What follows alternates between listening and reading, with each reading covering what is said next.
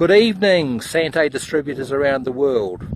It's Peter Hope here from Sante, New Zealand, and as you can see, I'm currently in the barley field. So come along with me and hopefully we can learn a little bit more about what goes into making this marvellous product of certified organic barley powder.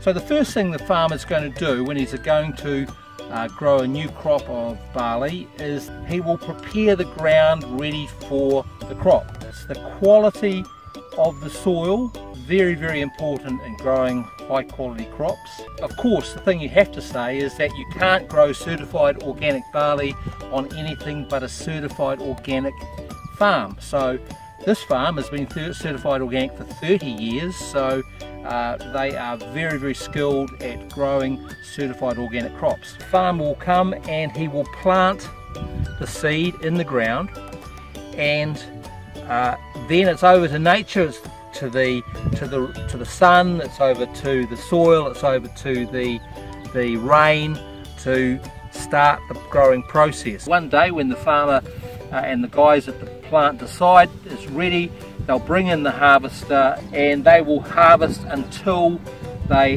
have completely got all the leaves. Harvesting the crop in the coolest time of the day, which is really good for keeping the crop at its top quality. And that leaf goes within minutes to the drying plant. Third stage, we're looking at the drying plant. Now the leaf comes in and it is unloaded, and then it goes through a process of being dried from 85% moisture down to below 5% moisture.